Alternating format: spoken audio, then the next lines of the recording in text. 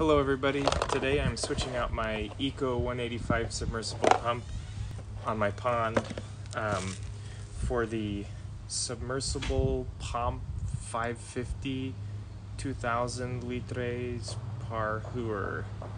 No, it's 529 gallon per hour pump by Hydrofarm. I got off Amazon for about $45.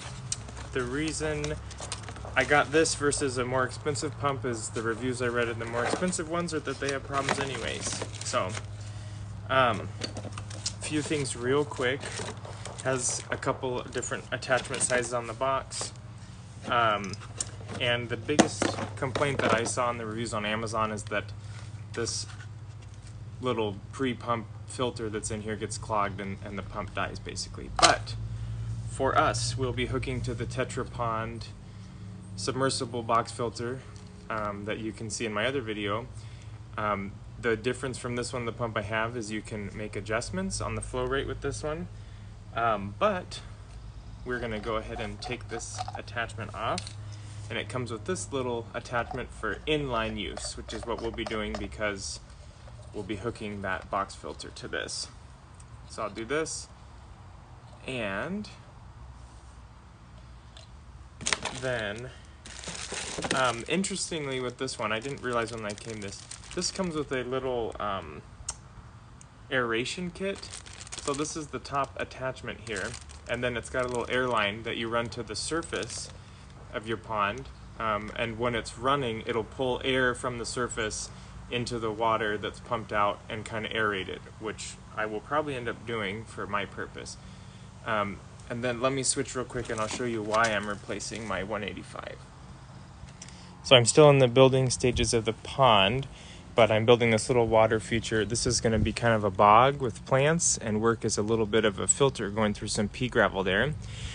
And then running down through the stream, which I'm still finishing.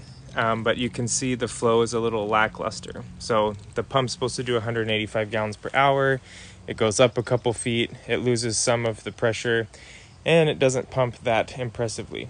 So this 550 gallon per hour pump should be like at least 400 gallons per hour after considering the elevation it goes up.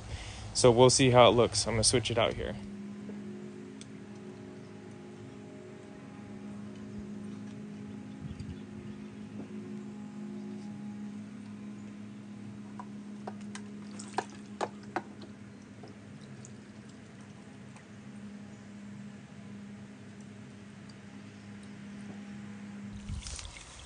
Okay, so here's the pump up and running. It definitely makes a difference. It's not overwhelming. That being said, it's only on 1/2-inch tubing, so I don't know if that can handle the full 550 gallons or 400 gallons per hour. But also the aeration kit was for 3/4-inch tubing, so I wasn't able to use that. I'll probably upgrade and I'll update the video. If I was going for a purely aesthetic change, it doesn't offer a ton, but I'm really going to appreciate the extra flow as far as keeping the water clean and moving, and the fish seem to like it.